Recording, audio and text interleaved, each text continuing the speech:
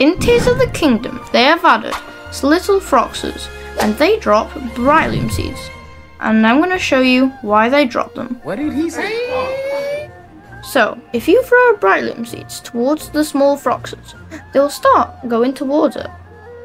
They'll get suspicious and start eating it. And after they finish eating, they will become bigger.